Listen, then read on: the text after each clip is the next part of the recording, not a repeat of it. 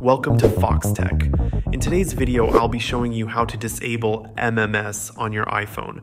MMS, or Multimedia Messaging Service, allows you to send images and videos via the cellular network. While it's a useful feature, you might prefer using other methods like iMessage for sending media.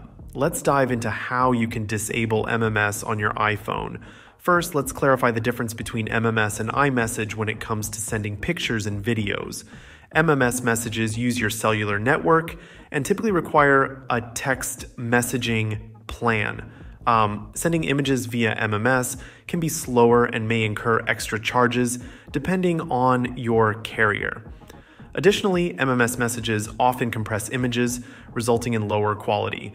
The advantage is that MMS can be sent to any phone with MMS capability, regardless of the device type.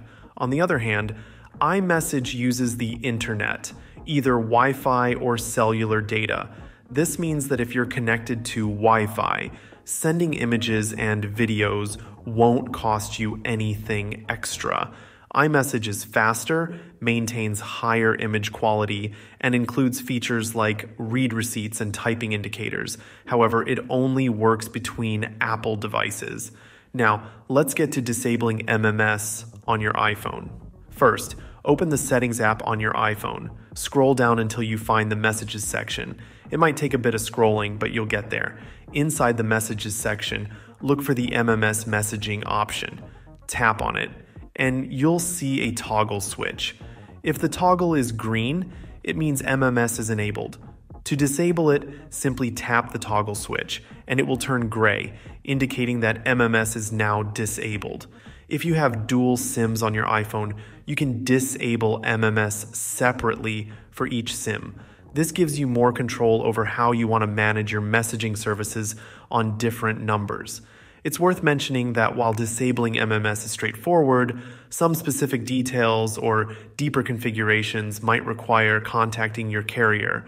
They can provide additional information or support if you encounter any issues related to MMS settings. And that's it.